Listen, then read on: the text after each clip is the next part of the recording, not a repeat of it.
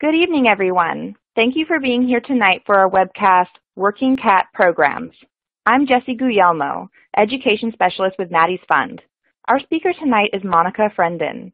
In 2008, Monica founded a trap-neuter-return organization that sterilized thousands of cats called Safe House Animal Rescue League. To further reduce euthanasia, she then pioneered one of the nation's first and largest barn cat programs. Then in 2012, Monica moved to Texas and joined Austin Pets Alive, where she serves as a cat program manager. Since 2012, Monica has led her team to a 40% growth in cat adoptions, helped Austin achieve a citywide 98% live release rate for cats, and oversees the adoption and care of nearly 4,000 cats each year. Before we start, let's talk about a few housekeeping items. Please take a look at the left side of your screen where you'll see a Q&A window. That's where you can ask questions during the presentation. Please get your questions in early, as questions submitted late in the presentation may not be processed in time for a response. If you need help with your connection during the presentation, you can click the Help widget at the bottom of your screen. This presentation will be available on demand within 24 hours should you wish to view it again. Monica, thank you for being here tonight. Thank you so much for having me. I want to first give a shout out to you guys at Maddie's Fund and Jessie, our moderator here tonight. Thank you for putting this on and helping us to educate our shelter and rescue workers to help save more cats and all the work that Maddie's Fund does to help us all every day. And thank you to everybody who's joining tonight. I'm told we have upwards of 900 people registered, which is a little intimidating for me, but I am so glad that you are all here tonight and that you are wanting to learn how to save feral cats and barn cats and get these guys out of your shelter alive and into good homes, and that means the world to me. I'm so happy that you guys are all here. So let's go ahead and dig into it. So why are we interested in starting working cat programs? Feral cats are often, as many of you probably know, the very last to make it out of animal control alive. These are cats who have no other live outcome. They're feral or unsuitable for traditional adoption in their behaviors. So if they can't be returned to their habitat, they're usually killed at animal control. This is their life path out of animal control.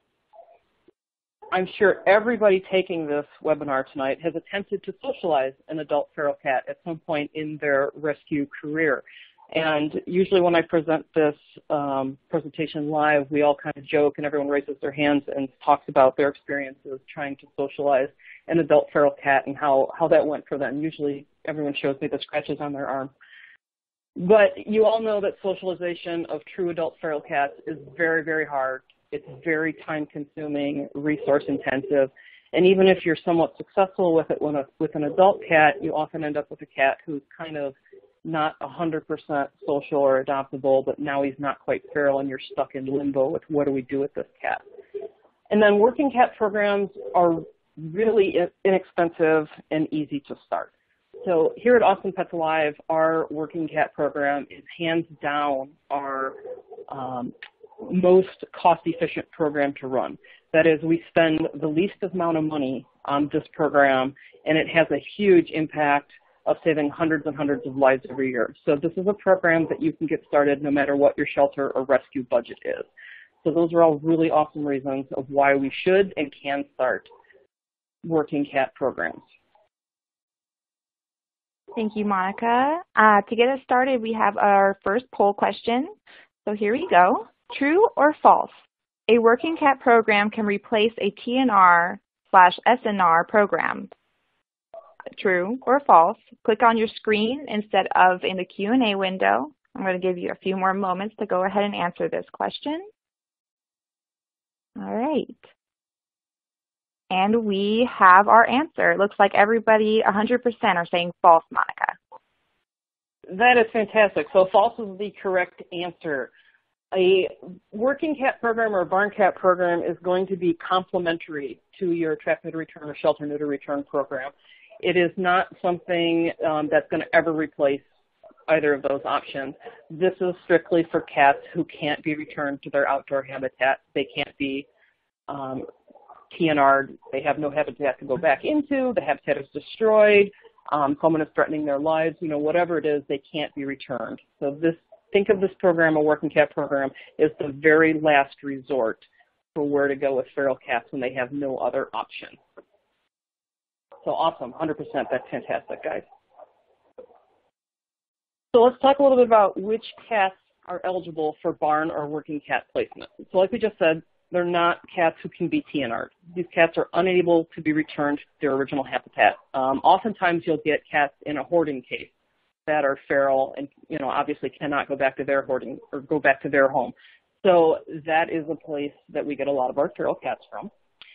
The cats should be unsuited for traditional adoption. So if these are friendly, healthy cats and you have capacity for them in your regular adoption program, this is a working cat program. It's not the traditional place that those cats would go.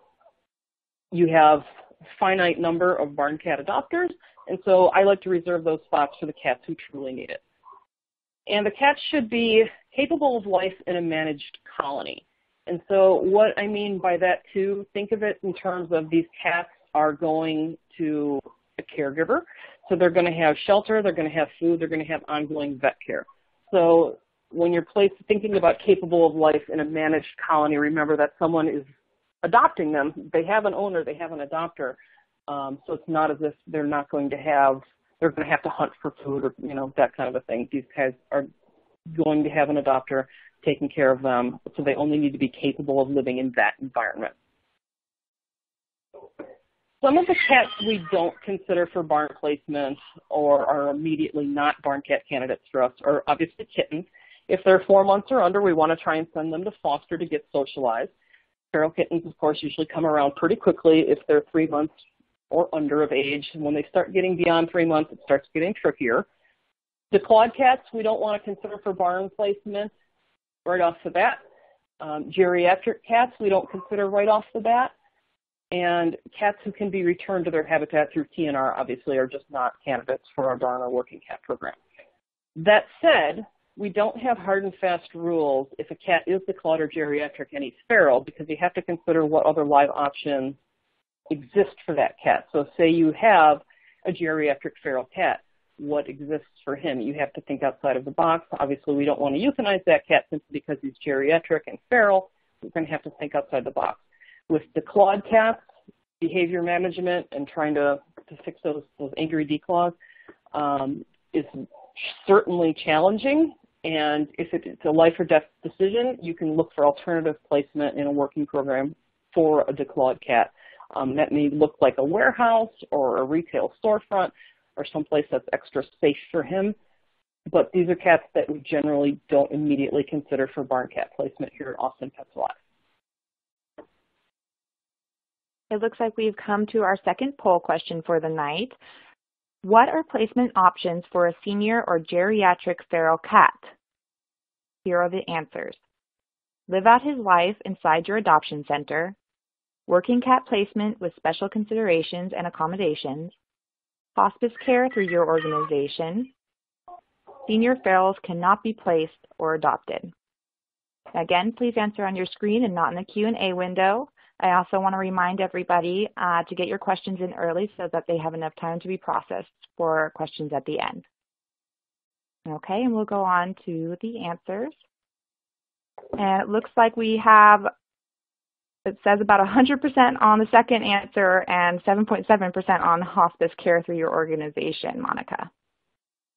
Yeah, this is really awesome. You guys are already professionals at this. I don't know why I'm giving the presentation.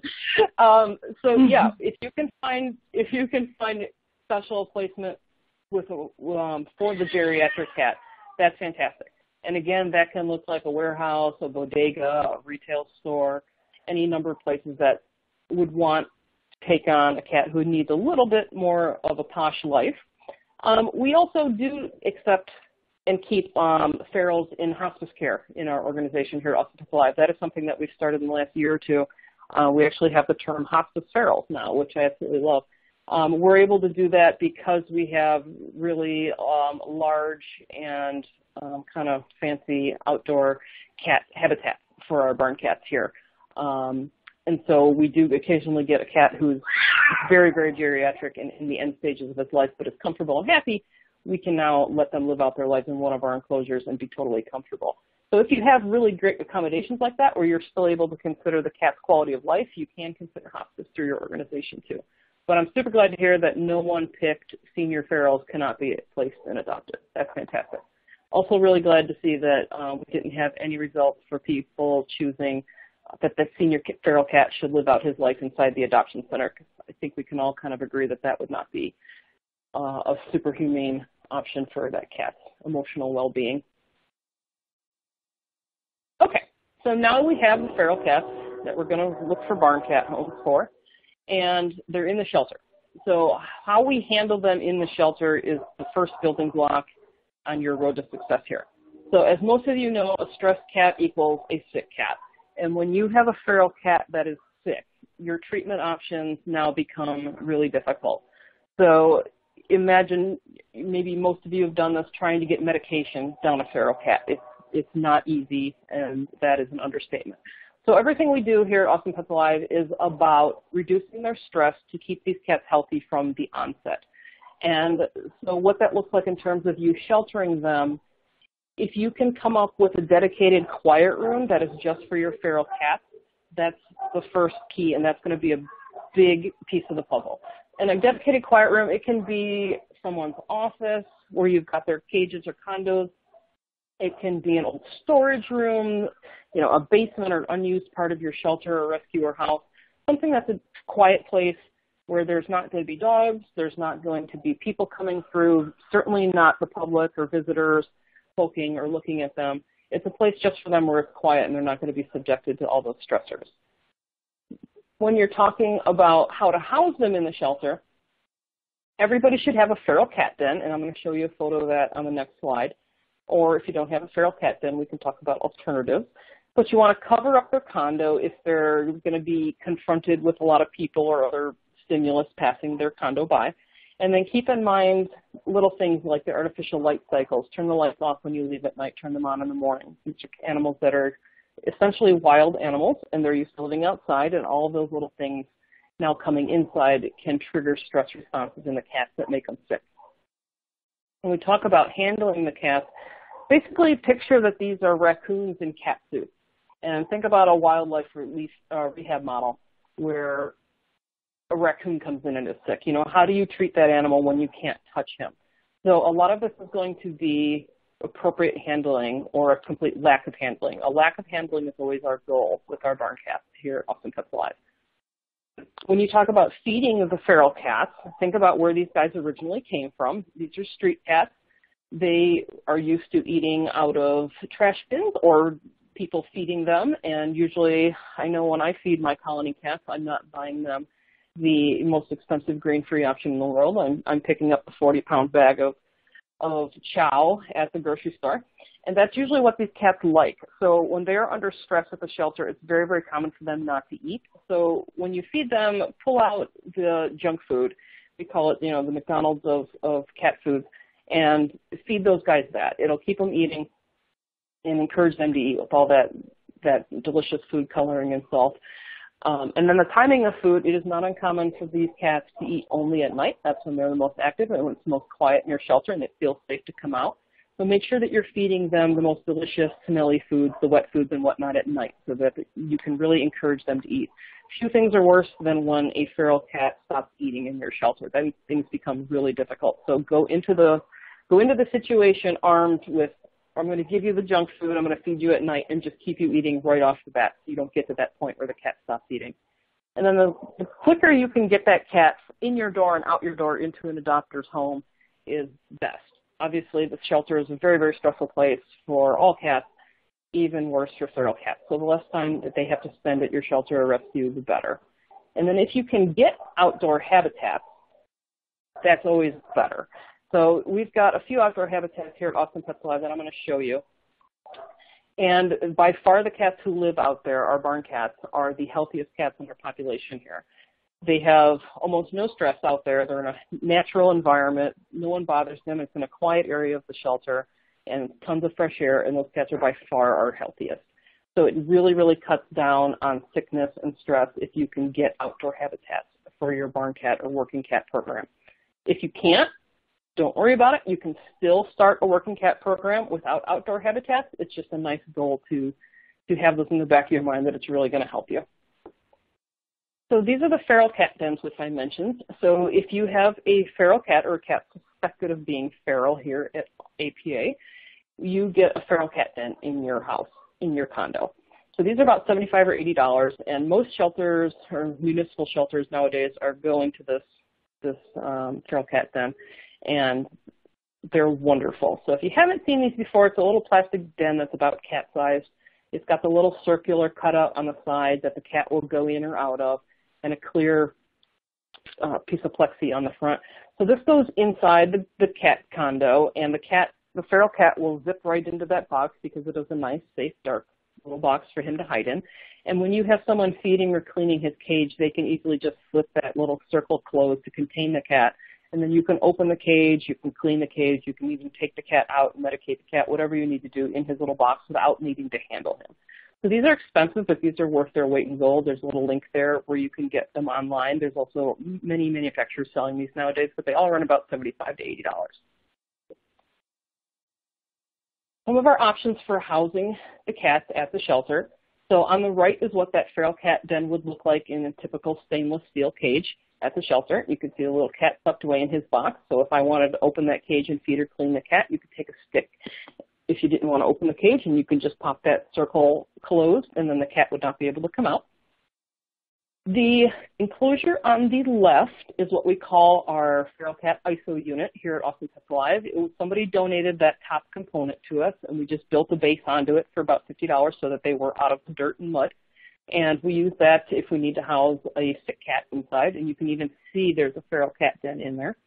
So this is an option to get things donated. Old chicken coops and contraptions like this thing on the left are always available on Craigslist or FreeCycle.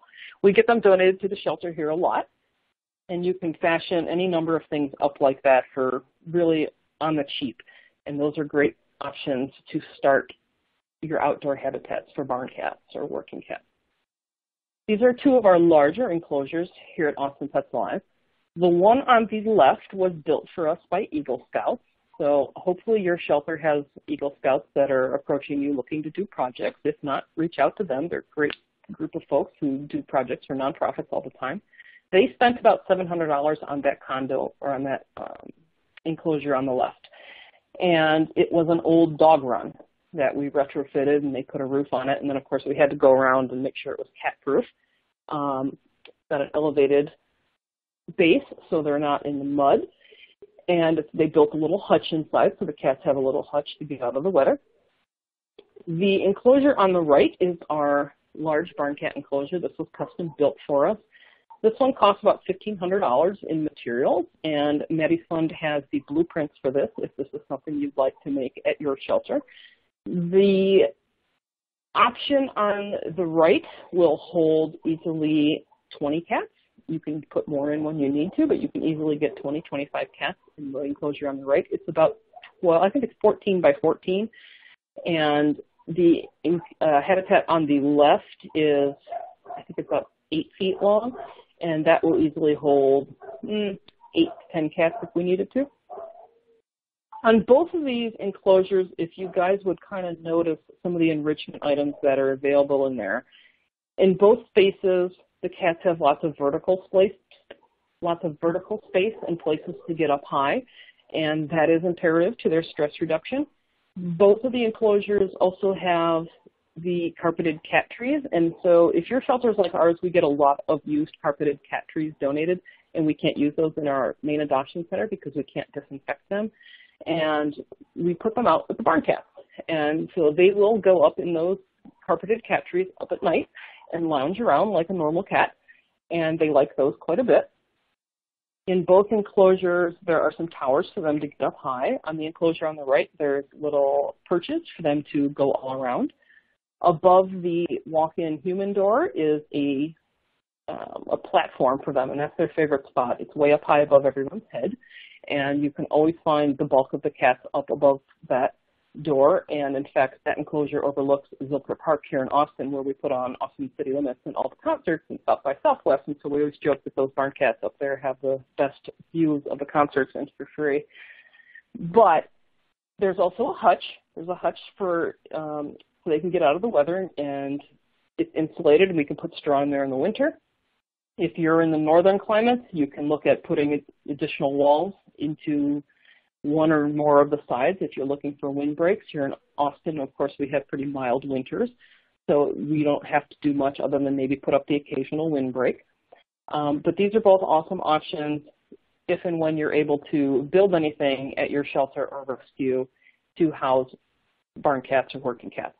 What's also nice about having outdoor enclosure space like this is that we are able to take large groups of feral cats when we get an emergency call that there's a hoarding case that an animal control has just taken in. And so usually we'll get those once or twice a year, and it's always large numbers of cats, 50 to 100 or more cats. And oftentimes we have to take them right away because the animal control doesn't have capacity for them. And so having the outdoor habitats like this has really allowed us to say, yes, we can take those 100 feral cats that came from a hoarding case today. We have a place for them to go. And having multiple enclosures like this allows us to kind of separate them out as we need to. So that's another really nice aspect that this is capacity within your shelter as well. Okay, so now everybody's favorite question is, great, so how do I find these homes for the working cats? And what types of homes am I looking for? So I use the term barn cat a lot because barn cats is, everybody knows what that is here in Texas. But working cats may be the more familiar term where you live in the world. But you're looking for barns, farms and ranches, stables, any type of factory or warehouse. We do lots of greenhouses and nurseries who want working cats. There is a really big growing trend for winery cats and distillery cats.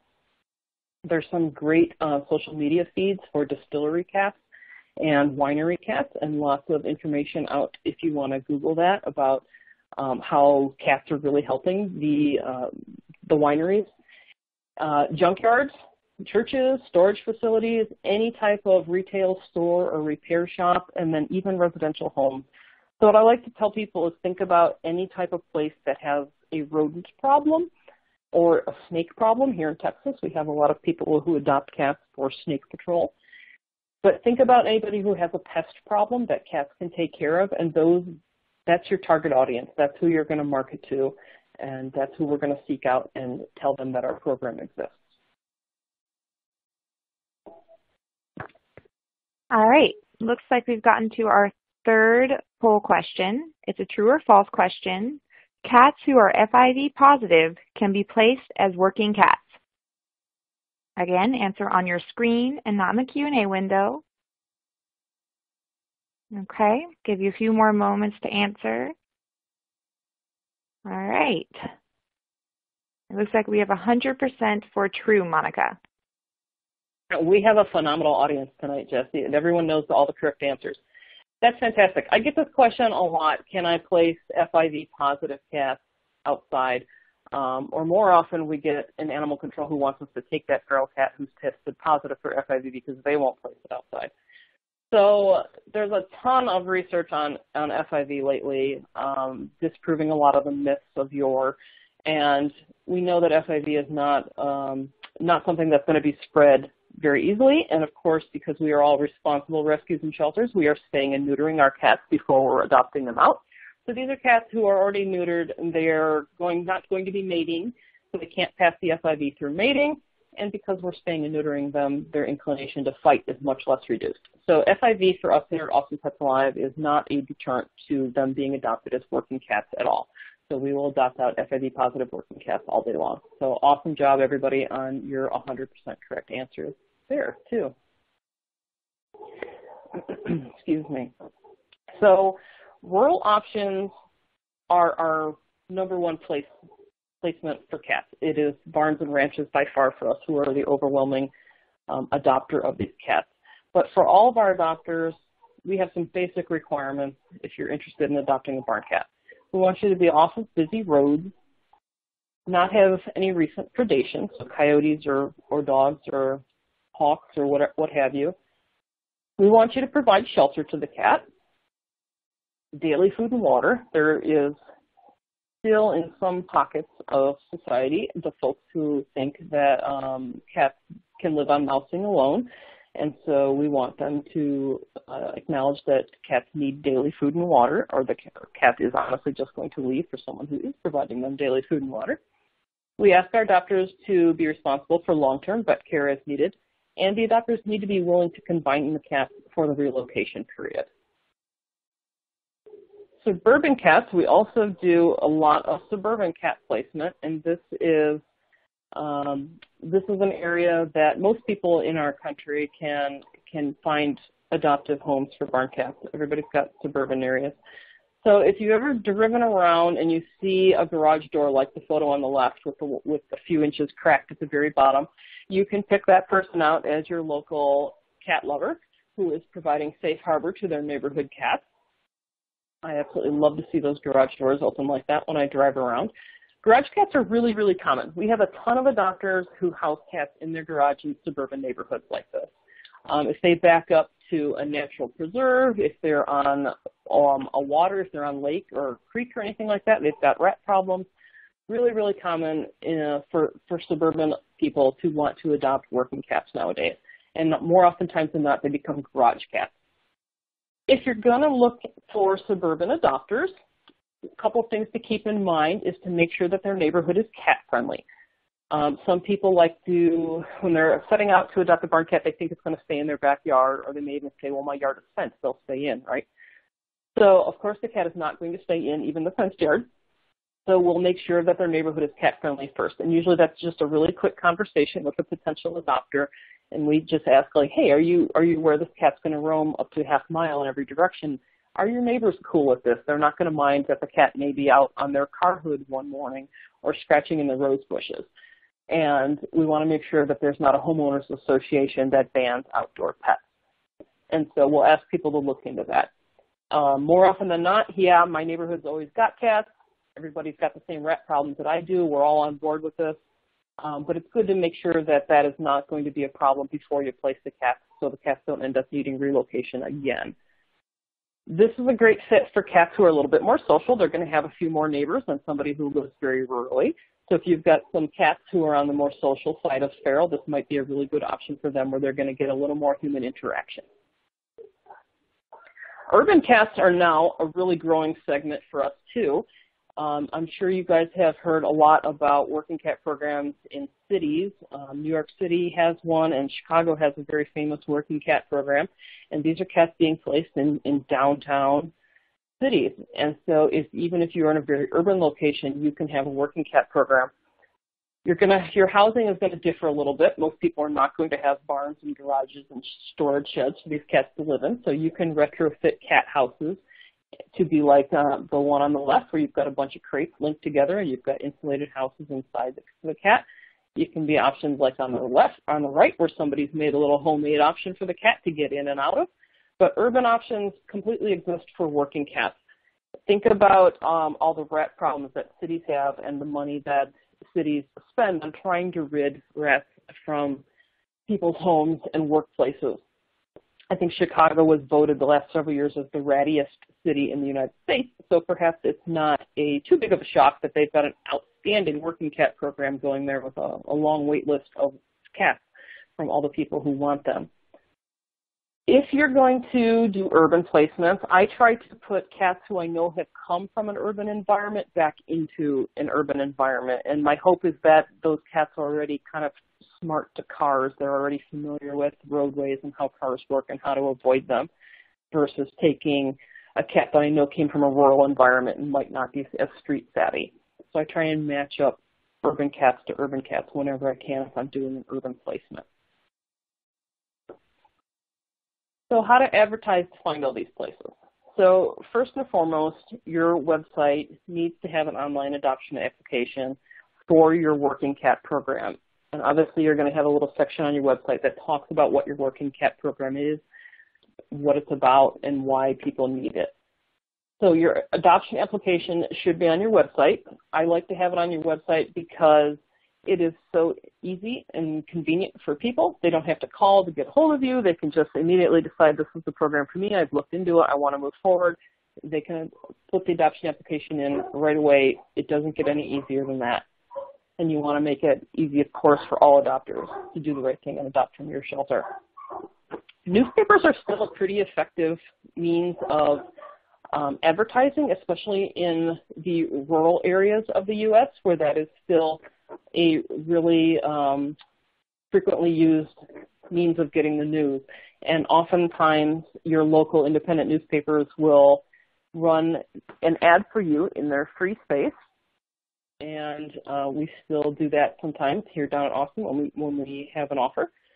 Flyers are free to make or cost pennies to make.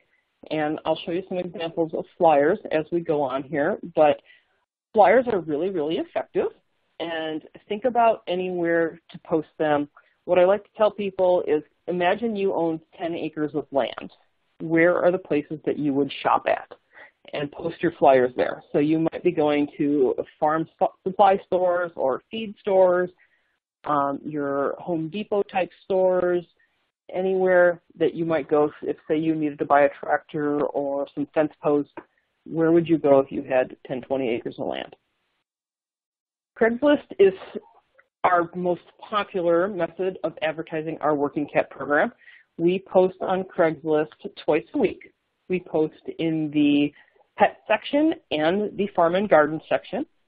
You're going to get a very different audience in the farm and garden section of Craigslist than you do on the pet section of Craigslist. So on the farm and garden section of Craigslist, it's all people selling tractors and livestock and hay and all those sorts of things where rural, if you've got livestock or you've got a farm or a ranch, it's a very different audience in the pet section. So we post twice a week in our local Craigslist for our Working Cat program, advertising our program, and definitely look at that in your area. Equine clubs and trail rides are another magnificent source of advertising your new Working Cat program. Your local horse community are all animal lovers, and everyone who has a stable and horses does not want mice and rodents in their expensive horse feed. So you have a built-in audience that you're ready to provide them with a service that they already need. So definitely hook up with your local equine club. Farmers markets and county fairs are another awesome place for you to set up a table with your organization and talk about your new barn cat program. At the farmers markets, you're going to also get an audience who is likely very interested in living with as little pesticide or rodenticide in their life as possible. So you can present your very friendly, eco-friendly, pesticide-free garden cat as a solution to their pest problems. That works great at farmers markets. If your local radio station has a call-in, sometimes they have segments where people are free to call in and talk about things maybe they're buying or swapping or selling or what events they have going on in their communities today. That's a great free way for you to get the word out about your Working Cat program. Nextdoor is a new way to get the word out about your Working Cat program, especially if you are a city or municipal shelter. Most of our municipal shelters can do a citywide post on Nextdoor.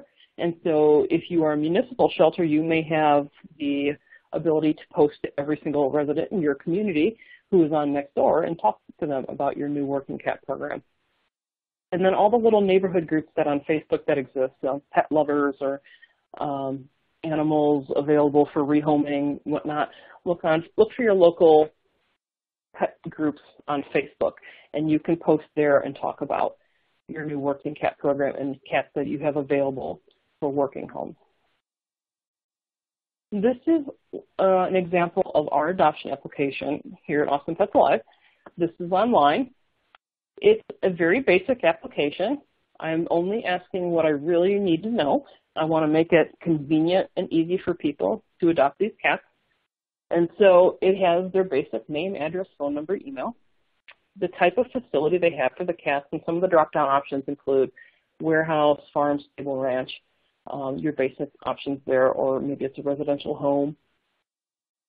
I'd like to know what type of facility people have for the cats, because if they put down that they have a warehouse, that is going to alert me that maybe this is an option where I can place one of those special needs cats, maybe a declawed cat or a feline leukemia positive cat, or somebody who needs indoor placement but is still a feral cat. So basically, if somebody puts down that they have a warehouse, we're going to get on the phone and call them right away and talk more about their warehouse situation to see if they're a spot where I can put some of those special needs cats. We ask how many cats they're interested in adopting. We adopt out a minimum of 2 cats at a time, so you can get 2 or more. We find that when you adopt out 2 or more, they have a much better success rate down the road of staying. These are cats who don't take any joy from companionship of humans. They need species-appropriate companionship.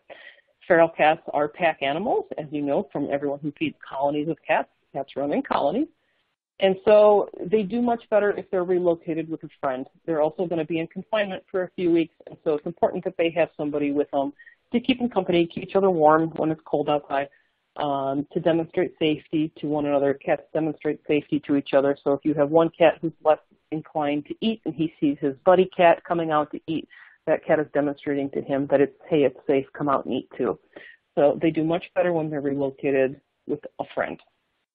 We ask what you're going to feed the cats because we want to make sure that you are prepared to feed the cats and they won't have to live on hunting alone.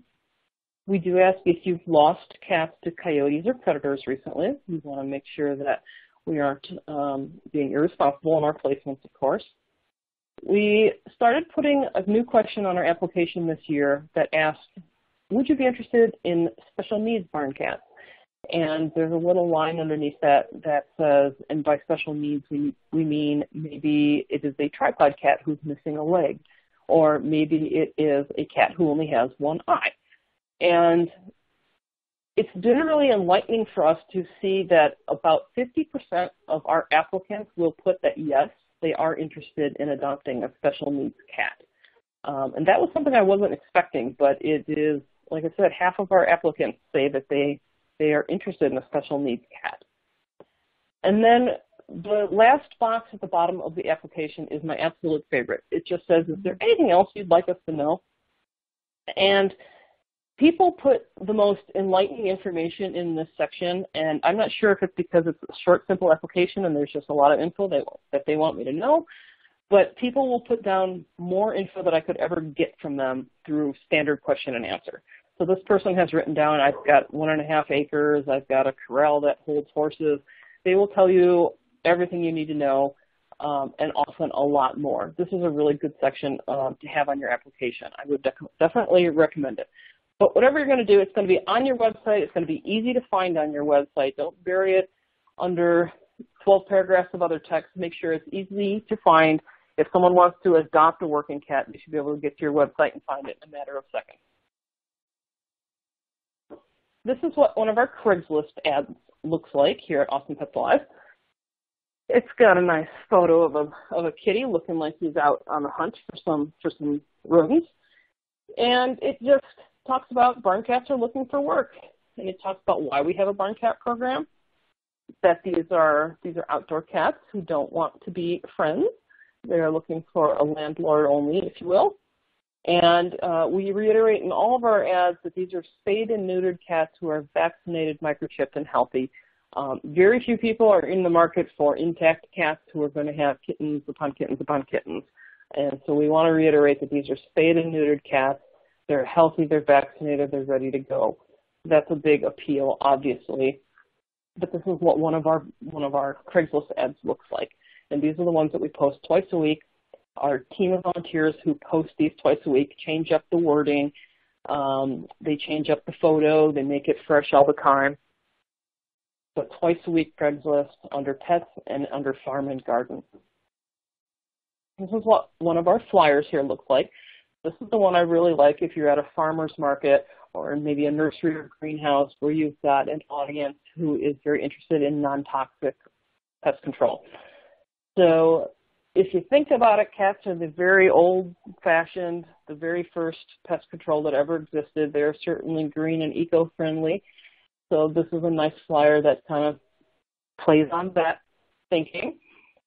I really like to have the flyers that have the little cutouts on the very bottom where people can tear it away and take away with your website that's going to link to your address. This works a lot better than brochures because I think a lot of people are hesitant to take brochures, and brochures are also going to cost you a lot more in printing than these flyers will. So we print out these flyers and we basically put them up, like I said, anywhere that you could think to shop if you had 10 or 20 acres.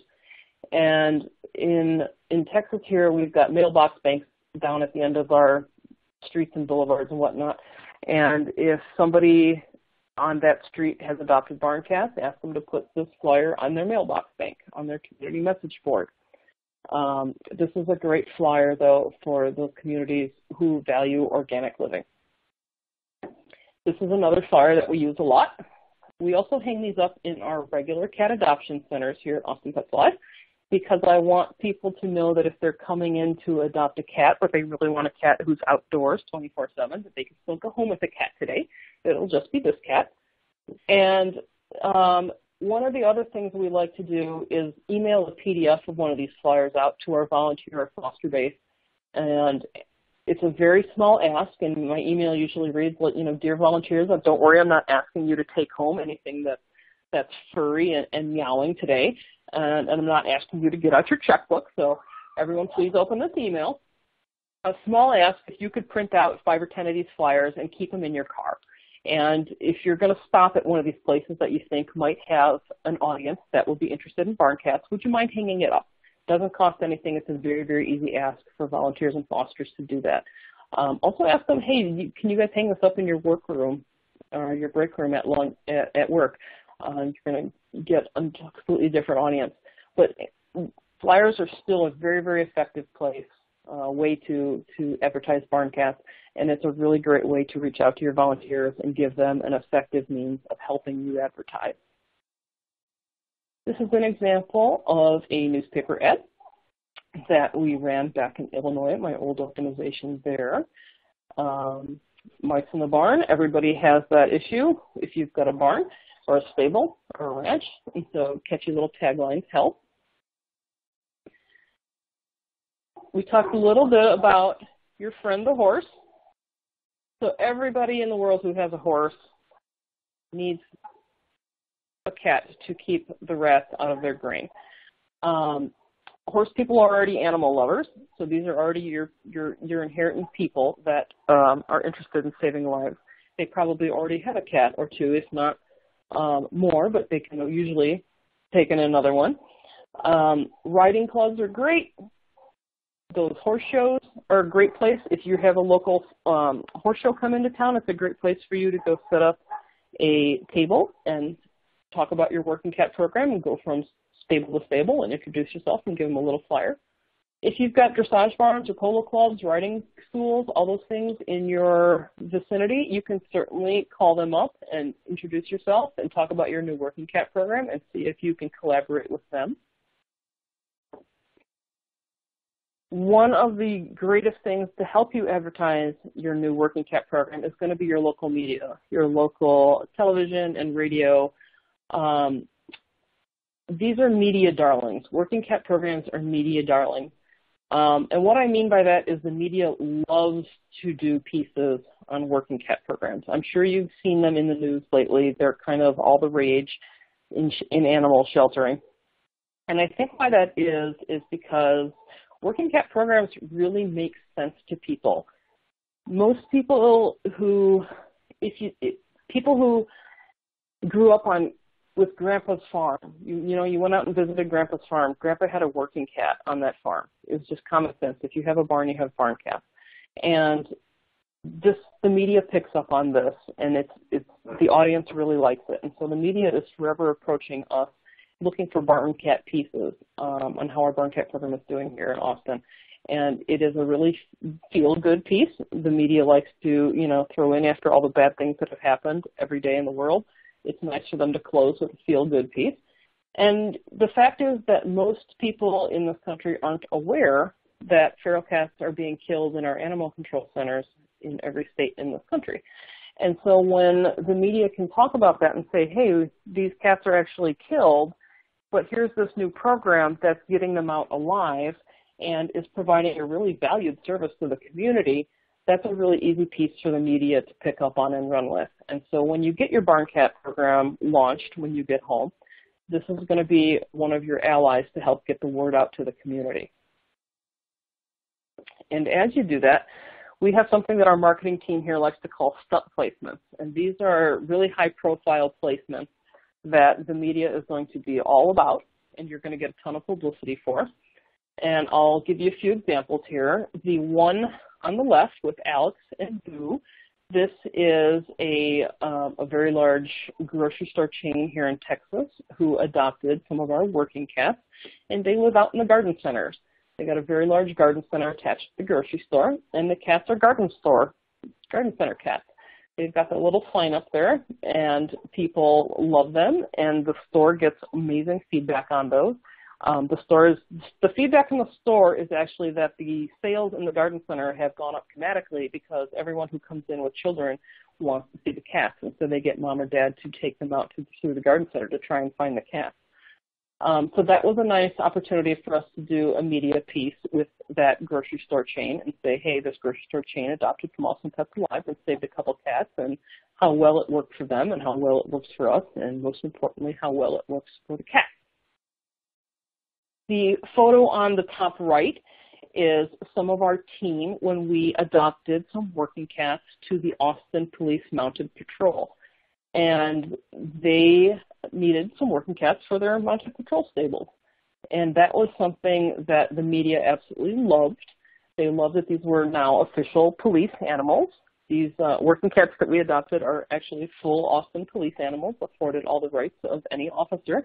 And so that was a really feel-good piece that we did, and the media was all about that. I think that one got national media.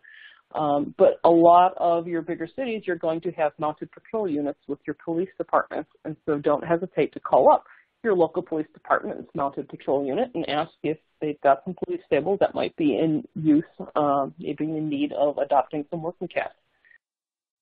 And down on the bottom right is this cat who is lounging about in the sun, and she has every right to be as happy as she looks because she got adopted by a 5-star resort here in Austin that has several acres on the waterfront. And so, of course, being on the waterfront, they had pretty severe rodent issues, and they did not want to use poison to deal with it. So they adopted 6 working cats from us. And one of the cats is now so popular, she has her own Instagram account. But this was another opportunity for us to do some co-media with that resort. And the resort gets good media and publicity from this. Our shelter gets good media and publicity from this. And the word gets out about how this program exists. So these are all examples of stunt placements that your media team will absolutely love if you can line some of them. And what I recommend when you get your barn cat program going, you just open up Google Maps and kind of poke around and see what opportunities might be in your neck of the woods for some of these stunt placements. You know, do you have a very beloved local business who might be interested?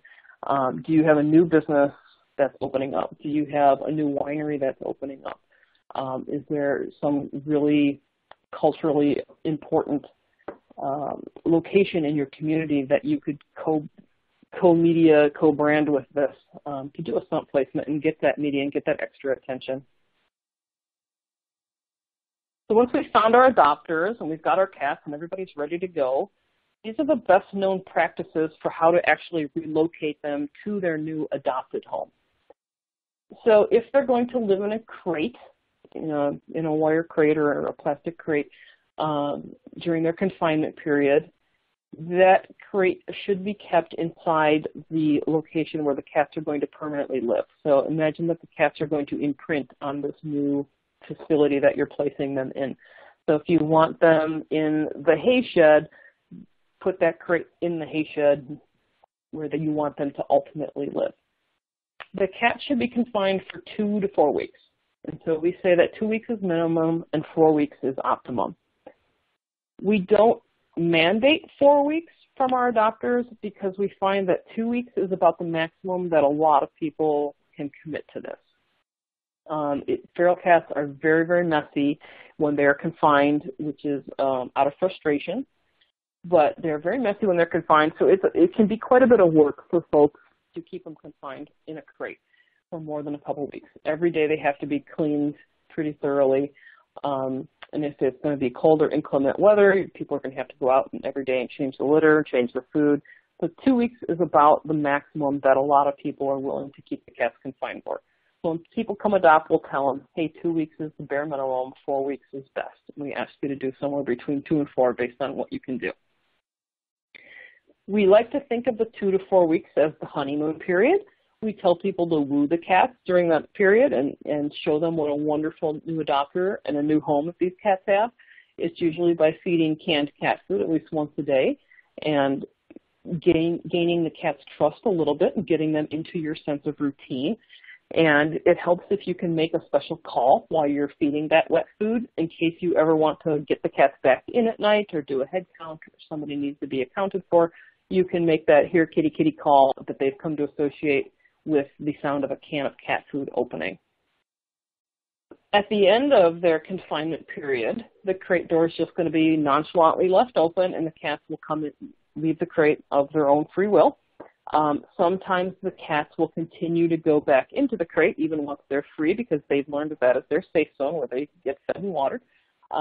So if you have borrowed a crate from us at Awesome Pets Alive, we tell you to go ahead and keep that crate for as long as the cat is using it and bring it back when you're done, but don't be surprised if the cat continues to use it after they're allowed out. This is what a relocation crate can kind of look like when it's set up. I call the box inside the Heidi box. This is really important to have the Heidi box. If you want to send feral cat dens home with adopters, you certainly can use that instead of the Heidi box.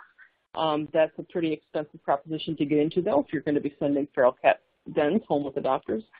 Instead, you can use any overturned cardboard box. And the important part of this Heidi box is that the opening of that box is going to face away from the opening of the crate.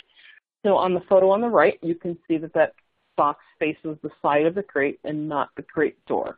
And so this is that the cat can go inside of that box and it can hide and pretend that I'm not coming in. And I can open that crate door and I can change his food and bedding and water and litter. And I can do all of that without confronting the cat head on. So he's not even going to see me. He's going to stay in his little box in there and pretend that this has been happening and I'm going to go away as soon as possible. If that box were facing me, if it were facing the opening of the door, when I reach my hand in, it would look like I'm coming right at that cat, and that's when he would bolt out and run past my shoulder and escape. So really important that you have the Heidi box inside there. If you don't have a Heidi box at all, exactly what I just described is going to happen. The cat's going to freak out when you open that crate door and probably escape. So definitely give them the Heidi box. Put your food and water and your litter right up front so you can get in there and change those out daily. Of course, try and put as much space between your litter and your food as possible. A 42-inch Midwest crate or 42-inch crate of any brand is a perfect size for 2 feral cats. We like to buddy them up in the crate so that they have that companionship. It is not necessary for the 2 feral cats to know one another, to be crated together. These are cats who can communicate with one another. They speak cat, if you will, and adoption day is probably one of the worst days of their life where they don't know what's happening and they're terrified. And having a companion who speaks their language and understands them is of comfort to them and reduces their stress. So even if they don't know one another, one of the most common questions I get is, are they going to fight? And the answer is no, they're not. If they are squabbling inside the crate, then I would encourage you to examine if those cats are really feral, because this trick will not work with domestic cats. You put 2 friendly cats in a crate together, they're going to, of course, hiss and snort and carry on. But 2 feral cats are both going to run into that Heidi box together and bunk down with each other and use each other for comfort. So this is what the relocation crate looks like if you're going to be using crate. So let's kind of run through the whole process, step by step, how we do it down here in Austin, and you can start thinking about how you might want it to work where you live. So step 1, the application comes in. You're checking it for suitability. You're going to notice if there's any red flags and deal with those. If everything on that application looks good, the next step is that we Google Map the address. So you can easily see from Google Maps what kind of a location this is. Is it off of busy roads? Does it look relatively safe? The location on the right's got lots of trees, which I like to see trees. They're not required, but I like to see trees because, of course, cats can get up those and escape predators. Google Maps often has a street view, which is the picture on the left where you can get a really advanced view. You can see where the cats might be living if this looks like a fun area for the cats to live in. So that is our step 2. We just Google Map the address that you've put on your application and check out that this is going to be a suitable location for the cat. Our next step, once your address and your application has checked out, we send you a detailed email. It thanks you for your interest in barn cats. It covers, again, that these are feral cats. They don't want attention from you. They usually can't be handled. They'll need access to a barn or structure or some sort of shelter. They need food and water. I'm basically reiterating all of the requirements of adopting a cat, a barn cat, working cat, and making sure that the adopter understands what type of cat temperament they're getting. And we, of course, put in again that these cats are spayed and neutered, vaccinated and microchipped, and healthy and ready to go, and that there's no adoption fee. And then we throw in that these cats come from the euthanasia room of animal control, so you should feel really good about your decision to adopt some barn cats. We close this email out with a question that says, if this is all agreeable to you, please reply and we'll move forward. I like to have that last little segment in there because I really want to make sure that people have read and understand the type of cat that they are applying for and the requirements of having that cat. So, I mean, most of us know getting folks to read all of our information that we would like them to is difficult fast. So this is a condensed form of all that information that I'm asking them, hey, you need to reply to me that this is exactly what you want and that we're all on the same page. So the adopter will reply to that email, and here's where you're going to work out the details of whether you want to send the cat home via your own transport, whether the people want to pick the cat up. This is where you're going to make all your arrangements. Here in Austin, we schedule all of our barn cat adoptions ahead of time, so that gives us time to go wrangle the kitties from our outdoor enclosures and have them loaded up and ready to go for the adopter. It also makes sure that we have the appropriate staff to go out and wrangle the barn kitties and get them ready. You can choose to deliver the cats if you're so inclined. That's been pretty successful for some of our apprentices who have taken our barn cat apprenticeship here. And the downside to that is, of course, that is a huge resource for you to be driving all around your state delivering barn cats. So you won't ever be able to adopt out the same volume if you're delivering. But it is a nice service that people did like when we did offer delivery. And then the last step, we follow up with all of our adoptions at 1 week out. For barn cats, we also follow up at 3 months and 1 year out, and we send a very simple survey that just says, how many cats did you adopt? Of those that you adopted, how many are still with you today? And if any are missing, what do you think happened to them? And we send this survey out so that we can improve our program, so that we can figure out, hey, how long did you keep that cat confined and what was your success rate, and try and fine-tune those details to come up with best practices. But we also, it's important to know that the work we're doing has good success rate, or what do we need to change? We want to be responsible, of course, in all of our placements, and this helps us do that. This helps us track how successful they're going at 3 months and a year later. And this is an anonymous survey that's just email-based. A volunteer runs this. And you don't have to do this at all, but it's very, very nice to have this data. Thank you, Monica. That was all great information. We've come to our fourth and our last poll question. Of cats who went missing from their adopters, what is the greatest reported reason? And the answers are, cat was killed by a predator, cat was killed by a car, cat is now living at my neighbor's house / elsewhere, I don't know where the cat went. Again, answer on your screen and not in the Q&A window. Give you a few more moments. Okay, and we'll advance to the answer screen. Okay, it looks like you have 10% for the first one, Monica, 10% for the second to last one, and 80% for the last one. Awesome. So everybody's gut instincts are pretty correct here. So I don't know where the cat went is the leading response. And that's not necessarily a negative outcome. I don't know where the cat went. These are cats who are used to living outside, for the most part, cats who have landed in your working cat program. And just because the cat isn't present any longer is not necessarily a bad outcome. Doesn't mean he's necessarily deceased. The second most common option is cat is now living at my neighbor's house. We do get funny emails and phone calls that, hey, the neighbor has stolen my barn cat again. She keeps putting out milk and tuna, and all my barn cats keep going over there. That is pretty common. I've had my own colony of cats that have been led over to my neighbor's house and now live there. So it's even happened to me where the cats are just going to go wherever the proverbial grass is greener. So that's really common too. This is kind of where our poll led to some interesting results for you guys. The next greatest reported reason is actually cat was killed by a car. Road risk is still up there as a potential risk, which is why we look at the distance to keep away from busy roads when we look at adoption applications.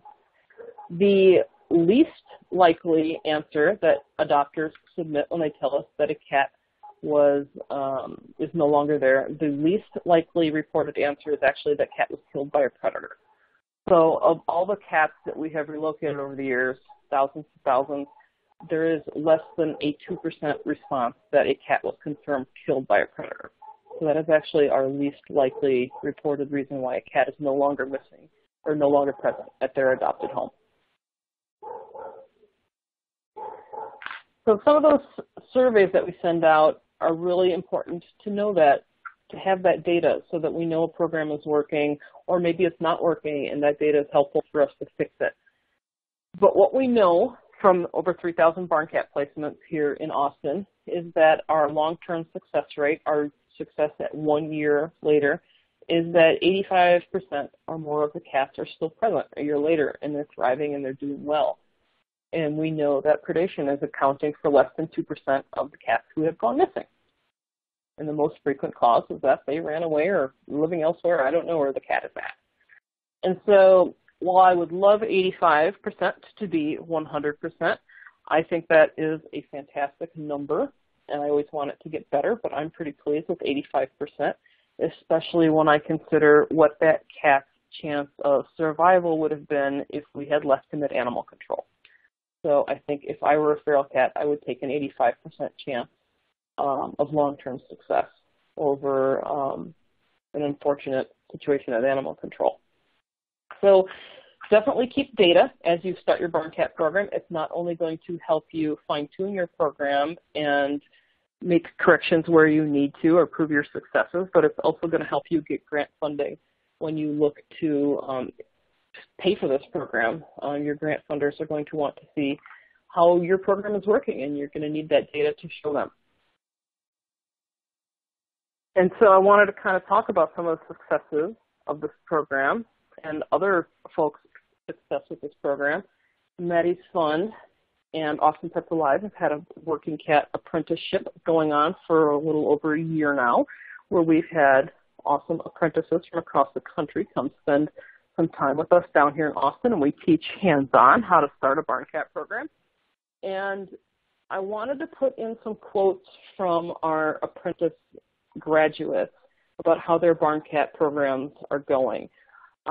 Because I'm always afraid that I give this presentation and everyone thinks, I can't do it. Well, all these people did, but I can't. And I want everybody to realize that this is absolutely a program you can go home and start tomorrow morning. And you can do this no matter how much funding you have or how much space at the shelter you have. So these are some quotes from our graduates who have gone home and they've adopted out hundreds of cats. They've got a waiting list going, even though their program just started a couple months ago. 28 barn cats adopted this month. I thought it was really important to reiterate that this is something that you can do no matter where you are in the country. The map on the bottom right is a map of where our apprentices for the barn cat program have come from to date. And they, as you can see, they're from all sorts of different states and different communities that have been wildly successful in getting their programs going. definitely take to heart that this is something you can go home and start to do right now. If you are interested in the Maddie's Fund Barn Cat Apprenticeship at Austin Pets Alive, I'm sure Maddie has all this information right up on their website. That's going to be linked to this presentation, so definitely check that out. And like I said, keep in mind this is absolutely something you can do, as evidenced by all these beautiful little red states on the map on the right and all these quotes of people that report back that they are doing awesome. 12 weeks out and we placed 70 cats. Phenomenal. So they can do it. They've done it. You guys can do it too. So let's talk about some FAQ before we get to our questions. Do we charge adoption fees? No, we don't. I would encourage you not to charge an adoption fee for your working cats. You're basically competing with free cats available on Craigslist or available online. So we want people to make the good decision to come adopt from your shelter and get a spayed or neutered healthy cat for free versus to go online and get an intact cat for free from somewhere and contribute to the homeless cat population outside. We don't charge crate deposits if you want to borrow a crate from us. In all the years I've been doing this, I've never had a crate stolen from an adopter, so we do not charge crate deposits. We don't do home checks. We don't do them for working cats. We don't do them for domestic cats in our main adoption program. Don't do home checks. And we don't ask people to do excessive hoop jumping. So like I said, that information on that application is very short and brief. I'm not interested in what these people do for a living or how much income they have or, you know, what their childhood name was. I'm only interested in what I need to know.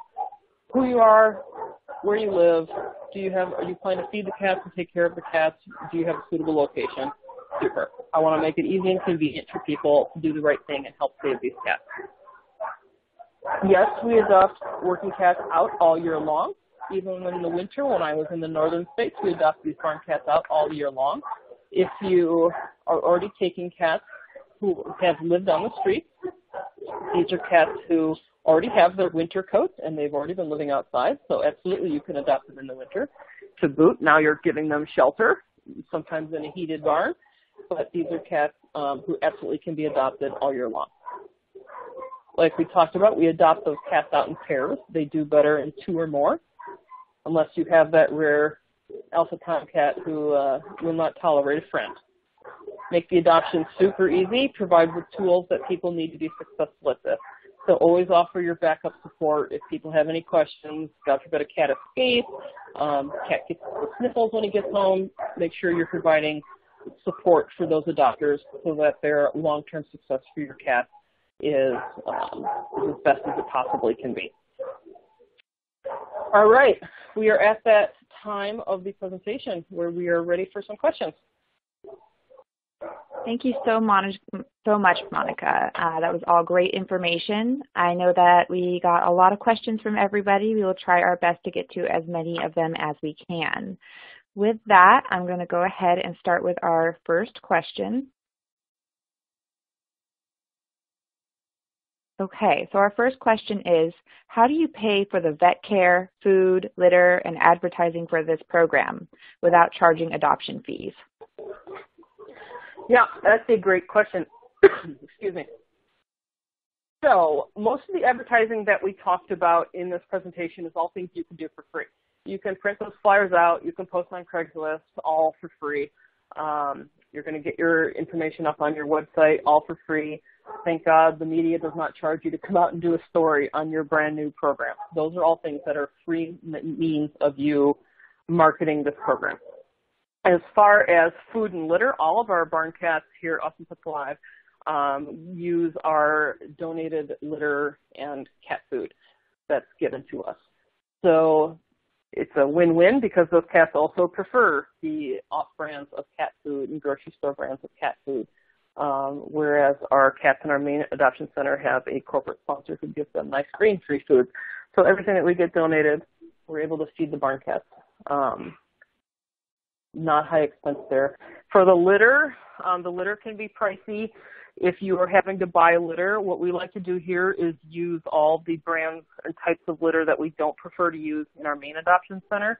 So if you've got, you know, the pelleted litter or the wood stove pellets, that kind of a thing that you can use, and get bulk and cheap. That's a great way to go about it. Vet care is obviously the biggest expense of this program.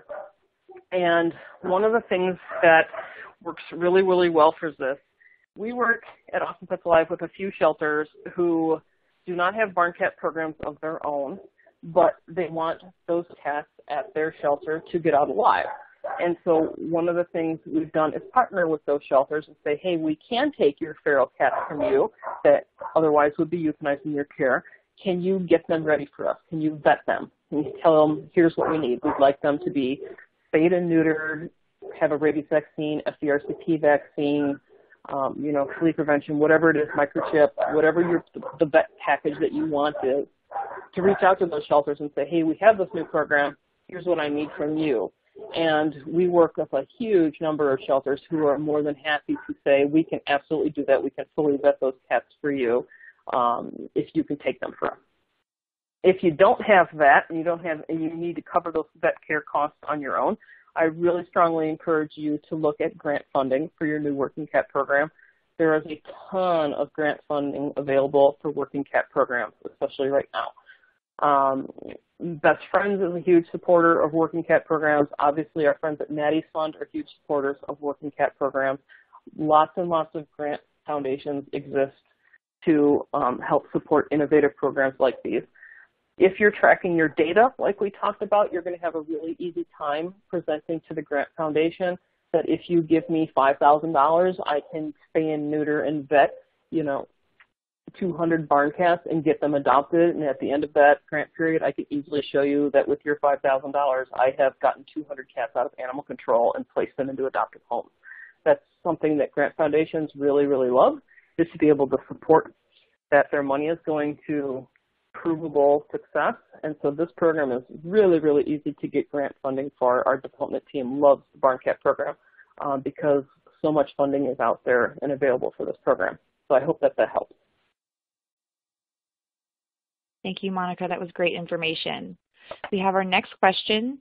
Have you correlated the 80% of don't know where the cat went with the length of time spent in an enclosure acclimating? Yes. So where we came up with the 2 weeks versus 4 weeks. So our data has shown that if you keep the cat confined for 2 weeks, down the road there's about a 75% chance that that cat will stay long term. If you keep your cats confined for 4 weeks, our data jumps up to a 90% success rate. And so when people come adopt, when they ask, well, what's the difference, 2 or 4 weeks, we'll even tell them that. We show that if you keep the cat confined for 2 weeks, about a 75% chance that cat will stay. If you can do 4 weeks, there's about a 90% chance that will stay. And that can help encourage people to keep them confined for the full length of time. Perfect. All right, we're going to move on to our next question. How do you safely remove the cats from the feral cat enclosures without chasing? It is certainly interesting. Some are more cooperative than others, for sure. So if you notice in our photos of the feral cat enclosures, the hutches all have little cat-sized doors on them. And one thing we like to do is line up a feral cat den or cat carrier to the exit of the hutch or the cat house, and we can try and shoo the cat into the feral cat den. And that's usually successful a good half the time. If they can't be shooed successfully to go into a carrier on their own accord, then we do need to net the cats, and we use specifically designed animal nets, not fishing nets. The fishing nets can hurt cats, so you want to get a mesh net that is available specifically for this purpose. They sell those at animalcare.net too, the same place that sells the feral cat den. So we get them to go in the carriers of their own accord, if at all possible, by just shooing them from their safe little hutch into the feral cat den or carrier. And if that fails, then we do have to net the cats, and we do have specifically trained staff here at Awesome Pets Alive who does that and who is trained how to do that with as least amount of time and stress on the cats as possible. All right. Here's our next question. How can we create outdoor feral housing at our shelter in the Northeast? where the temperatures for several months are brutal? Awesome question. So we've had some, Maddie's apprentices come from the Northeast, and we even had someone from Ontario come down recently. And they had the same concerns, and so we've worked through this with them. Some of the things you can do is you can repurpose a 10 by 10 garden shed or whatever size garden shed you have to be your barn cat enclosure, and fence in an outdoor area for the cats with chain link kennel or, horse fencing, whatever you can. Build an outdoor area that links up to a shed or that links up to a garage bay or something. Our apprentice friends that came from South Suburban Humane Society in Illinois hooked up, made an enclosure for their feral cats from an old garage bay that they had because they were concerned about temperatures in Chicago in the winter.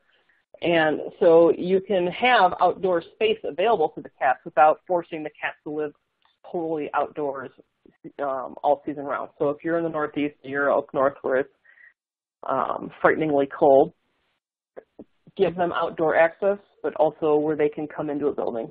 The cheap 8 by 8 or 10 by 10 shed works beautifully. And as long as it has a cat door and the cats can get in and out, that can be your outdoor cat enclosure. Perfect. Okay. How long does the Working Cat program keep feral cats at the shelter prior to adoption? Is there a time limit?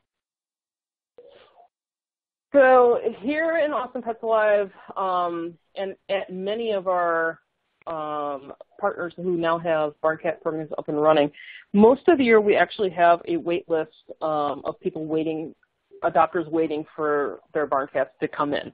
So when we have a wait list, the cats are not kept at the shelter for a very long period of time at all, just long enough for us to fully vet them and to assess their behavior to make sure that they are an outdoor cat candidate. There is no time limit on any animal here at Austin Pets Alive. Everyone is safe until they find an adopter.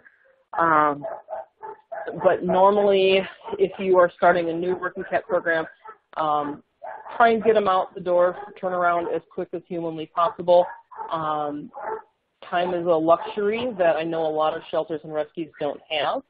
So you're going to need to do the best you can on assessing their behavior and determining if they're really feral or not. Time is a really valuable tool for that, but it's a luxury that we don't always have. But our goal here in Austin is to get them placed as quickly into an adoptive home as possible, and if that means we never really have to shelter them at all, that's even better. So we'll have some instances where we have people on a wait list to adopt their barn cats, and we know we have vetted ferals coming in that day, and we'll get those cats out the door the same day that they came in if we can. So as little sheltering time as humanly possible is best. Thank you, Monica. Our county has a no roaming law for cats. How do I speak to that concern? Yeah, that is a tough one when you get into legislative issues like that. I know Los Angeles County is dealing with the same thing. So some of the things you can do are seek placements outside of your county. And one thing you might consider doing if you're going to do placements outside of your county is look for volunteers who can deliver for you. So if you've got somebody who is, it's too far to come to your shelter because you're advertising outside of the area, not a problem. We can deliver those cats to you. So you can advertise outside of your county, absolutely, for sure. Of course, if you've got some folks who are up for a legislative battle, definitely befriend them, but look at adopting outside of your area. And secondly, you can look for indoor cat placements. There are not going to be as many of those by any account, but you can still place your cats in warehouses and storefronts, bodegas, any number of those places where they're going to be retail cats. We've placed a lot of cats as shop cats here in Austin, and they're strictly indoor. That's something that you can absolutely look into until you can basically get around that no roaming law in your area. All right. Here's our next question. If a barn cat needs veterinary care after it is adopted out, how does APA recommend the adopter handle retrapping? Does APA offer assistance? So if it needs veterinary care after it's adopted out, or even if someone wants to keep the cat current on vaccines, we recommend live trapping. So you're going to want to use a True Catch or Have a Heart or, a humane live trap. And when people adopt working cats from us, we also give them information on our low-cost clinics in our area who do low-cost veterinary care or vaccine clinics, and those clinics who are what we call feral friendly. So a lot of private vets are not in the market for providing care to a feral cat. So we know who in our area is feral cat friendly. The clinic that knows what to do when a feral cat arrives in a trap and it needs its rabies vaccine, they're not going to balk at that. They're going to be able to get it done really quickly. So we provide that information to our adopters. Hey, if you need vet care, if you need vaccines, here's who we recommend in our area. Here's the trap that we recommend how to do that. We do offer assistance when we're needed to, so we are more than happy to offer assistance on any of our animals for the life of the animal. We also make a lifetime guarantee to every animal in our care. So if the animal is ever not working out, we will absolutely take it back at any time. If we have to go get it, we absolutely will at any time. That just comes with the package for us. It's something I'm really proud of here at Awesome Pets Alive. Our barn cats get the same quality of care and follow-up and love, really, that our friendly cats do. And that was something really, really important to me. When I started here in Austin, I was always a feral cat lady, and I started at Awesome Pets Alive as a volunteer for the barn cat program. That's something that I carry with me strongly in my heart, that these cats are just as deserving of all of our resources and all of our time and all of our effort as a cat who lives in our house. And so absolutely we will make a guarantee to them that we will help in any way possible down the road if those cats ever need us. Thank you, Monica. Going on to this next question, I also want to say to you, Monica, before I launch into it, that we've also had several questions regarding if people can reuse some of your materials, like your advertising promotions. So if you could address that as well, that'd be amazing. So here's this question. Our Working Cat program needs an application form for those applying for a working cat. Where can I find one or a template? Yeah, so if you want to go onto our website, it's austinpetsalive.org, and you will go to adopt a pet or adopt a cat and then adopt a working cat or adopt a barn cat. You can find our application directly online. You can look at all of our applications or all of our questions and borrow them. Free form sites are available at a multitude of places. You can use Google Forms is free. Jotform, Jotform, is something that I've used, and it's free. We're currently using a free form site called Cognito Forms, and I like that one a lot. But there are a ton of free form site builders and templates online, and you can absolutely go onto awesomepetsalive.org and take a look at our barn cat application and borrow heavily from it. Thank you, Monica. That's so helpful. Oh, go ahead. Yeah, let me answer your question real quick about borrowing materials, speaking of that. So yeah, not only are you guys all allowed to borrow those advertising materials and whatnot, but we would be honored to help you advertise your new program and to get these barn cats adopted out. Thank you, Monica. Okay, here's our next question. How can we mitigate the presence of predators in potential working cat program sites? In southwestern Ohio, coyotes have become common. Snip Inc. has several working farm options for feral cats, but all have recent coyote sightings. Is there a way to minimize the presence of the coyotes? Yeah, great question. So one of the reasons that we always mandate that adopters have shelter for cats is because shelter is a great way to minimize the risk of predators. If a cat can get into, say, a barn or shed or garage and get up high away from the coyote, that is a fantastic way to minimize that risk. There are, if you've got, like I talked about with trees, if there's lots of trees in the area, that's easy for the cat to get up to. There are things called coyote poles if you don't have trees in your area, and it basically looks like a telephone pole just sank into the ground, and they're for cats to get up and get away from predators. There's lots of information online on how you can deter coyotes. through motion lights and whatnot. We have a lot of our adopters who tell us that they were guardian animals, either Great Pyrenees or donkeys or llamas even. Those are all really awesome options for people who know how to preventatively deter coyotes from even coming around. One of the things we've also kind of discovered is that kind of a natural cycle of predators. When we introduce cats to the area, those cats are taking care of rodents and vermin that the coyotes are also drawn to. And same thing with our folks who adopt working cats from us for snake patrol. When we introduce cats to that area, they're taking care of the rats and mice that the snakes are drawn to. So those are all things you can look at. Obviously, you don't want to have food left out, cat food left out if there's coyotes in the area. We get this question a lot: how do I keep raccoons and skunks and whatnot from coming and eating the cat food? This applies to coyotes too. Make sure you just feed the cats during the day and pick up that food at night. That way other predators, other unwanted critters are not going to come and be attracted to that cat food. So definitely Google how to keep coyotes away from your area though.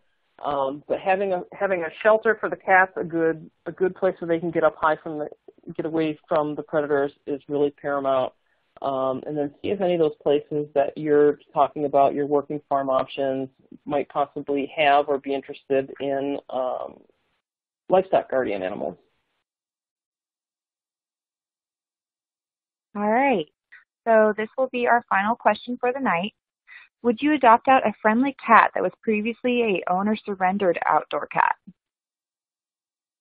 Would I adopt out a friendly cat? I'm not sure I understand the question entirely. Would I adopt out a friendly cat that was previously an owner-surrendered outdoor cat? So I think what we're kind of getting at here is, would I adopt out a friendly cat?